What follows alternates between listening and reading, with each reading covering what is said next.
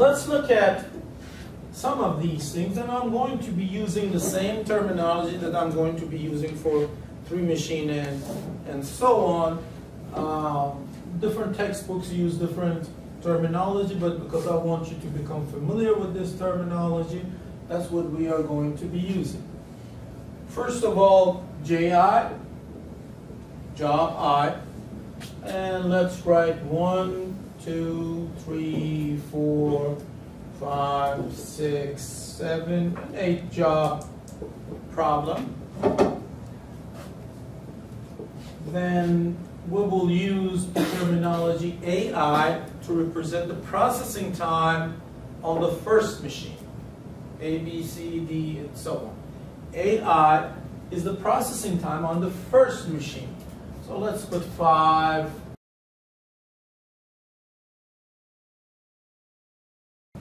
BI is used to represent the processing time on the second machine. So let's put some numbers in here for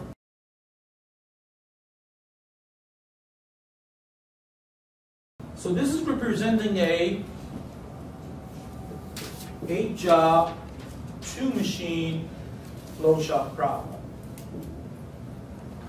And for that, we have Johnson's algorithm to solve the problem. The way that Johnson's algorithm works is very, very, very simple. Only 2 steps. First, we have 8 jobs. So the sequence that we are going to be using has 8 slots that need to be filled. 1, 2, 3, 4, 5, 6, 7, 8. So one of these jobs are going to be scheduled here, here, here, and so on.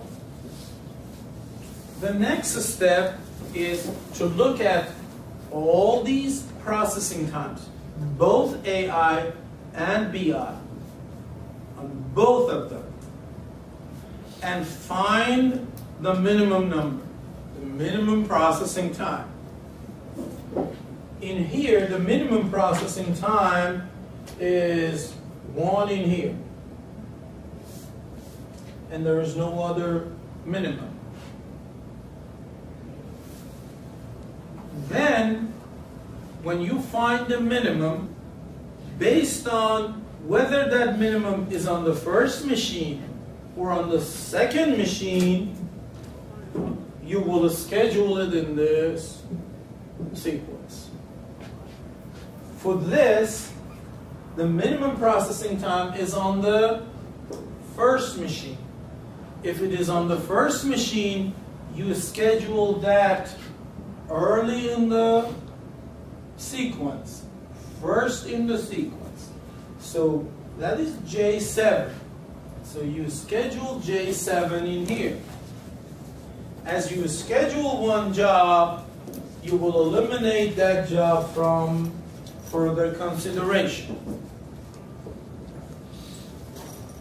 Then you will look at the others.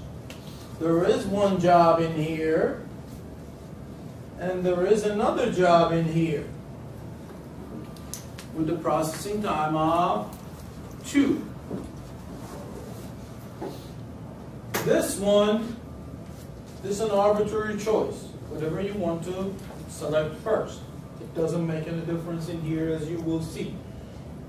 There's 2 in here, and it is on the first machine. So you will schedule it first. So this is already scheduled. The next slot available is J3. So this is eliminated from consideration. Now you have this job, and it is on the second machine.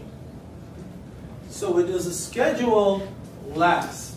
So this is J6, will be scheduled at the last of the set. So that's the other one. Now if it happens that both of them were on the same machine, then you have a choice. You can either put them in here or in here. Doesn't make any difference. So the next one, 2 is gone. We have a 3 in here. We have a 3 in here. Another is on the second machine. So we will schedule J2 in here. And you will continue this process until all jobs are exhausted. Next one is 4, and we have 2 4s. So the next one, 5 on the first machine, and 1 on the second machine. So J1 goes in here, J5 goes in here,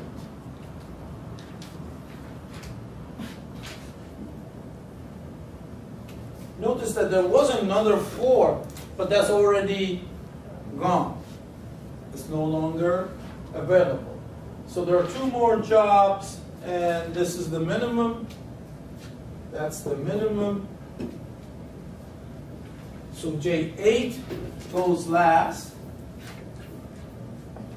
And the last one, of course, is J4, which goes in.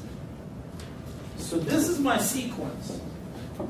That sequence says, send these jobs in the same order on the machine.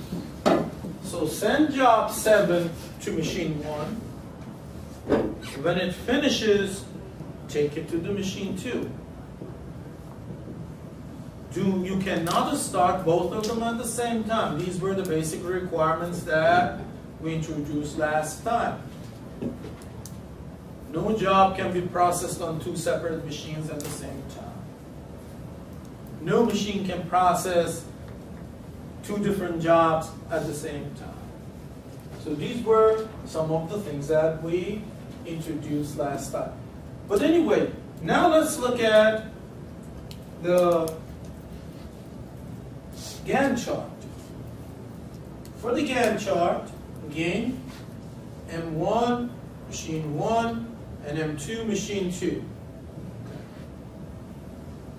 And this is, of course, time. Okay? So we are going to schedule them the same way that we have. Job 7 is 1 and 4. So anybody finish that? That's J7.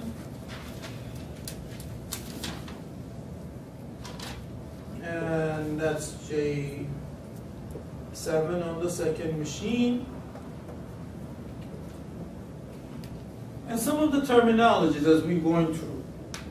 What is the completion time? I have already scheduled job 7 on 2 machines. What is the completion time on the first machine? 1. Okay. The completion time on the first machine is 1. What is the completion time on the second machine? Is 5. So it is 1 plus 4, which is 5. Then we will schedule J3. J3 is 2 and 5. J3 is 2. So it's going to come down here. That's J3, 2, and 5. And 5 is going to go here. That's J3. 2 additional terminology. 1 is idle time. There is no idle time needed on machine 1 ever. But you can schedule them right after each other. On machine 2 is a different story. It depends on when this job finishes. Right now this was 2 and this machine was working. So there was no need for the idle time. It just had to wait. It had to wait until second machine finishes its processing, and the moment that it finished, it was just sitting there waiting for this, so it just started its work. So there was no idle time on the second machine. But let's assume that this number was 10. So it would come all the way down here, and this machine would finish and will wait for the job 3 to come down. So those idle times are very significant that are entered in here. Because this is my last machine. If I enter any idle time in here, if I have to incur any idle time in here, what would happen to the end of the process? It just keeps increasing. So the idea is to avoid idle times. So when you write this in terms of mathematical programming, minimization is to minimize this idle time. And if these idle times are minimized, then you have the best schedule. So J3 in here. So what is the completion? If I had only these two jobs, if I had only these two jobs, what would be the completion on the first machine? 1 and 2 is 3. That's 3. And what is the completion time on the second machine? It's 1 plus 4 plus 5 is 10. What is that one? That idle time in here that this machine has to wait until job 7 comes down. What is the completion time of the schedule if you only had these two jobs? 10. So the completion time of the schedule is the completion time of the last machine. Let's always keep that in mind because it becomes more complicated as we go through those. So it's the last machine that is playing the significant role in what the completion time of the schedule is. And our intention is to minimize the completion time of the schedule. So, job 5. Job 5 is 4 and 10.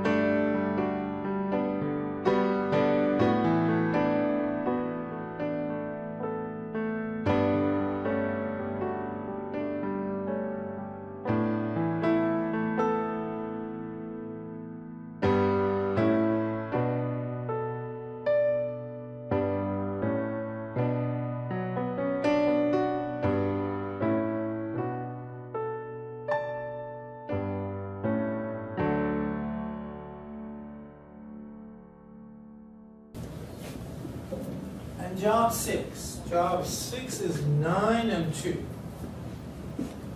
9 and 33 is 42. So it's coming, and that was 38, so it's coming in here. It's coming in here at 42. And as you notice now, this job is going to come right after this one. But the machine has to wait. So there is an idle time in here because it finished at 38 and it has to wait for this job to come to be available. So that's 2 coming down here, which will make it 44.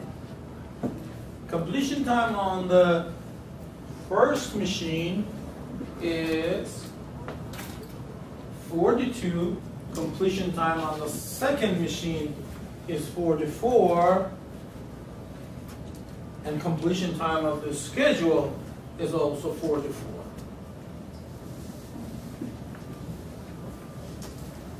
And this schedule is optimal.